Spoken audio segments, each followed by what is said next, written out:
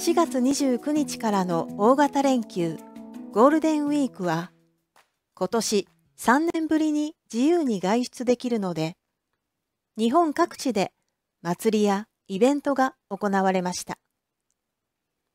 東京ディズニーランドやコミック雑誌の即売会が行われた東京ビックサイトなどでは、とても長い行列ができました。数時間待つのは当たり前だったようです。福岡では博多どんたくが3年ぶりに行われました。1179年に始まったと言われる伝統的な祭りで、普通の年は200万人が集まるゴールデンウィーク最大のイベントです。今年は80万人が集まりました。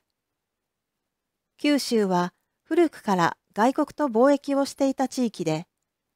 どんたくはオランダ語の日曜日が語源です。山形では米沢上杉祭りが行われて、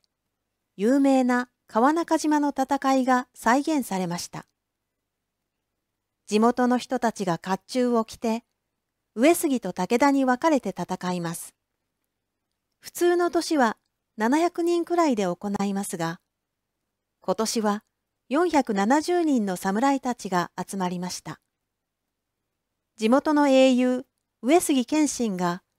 敵将、武田信玄に切りかかると、観客は大きな拍手で称えました。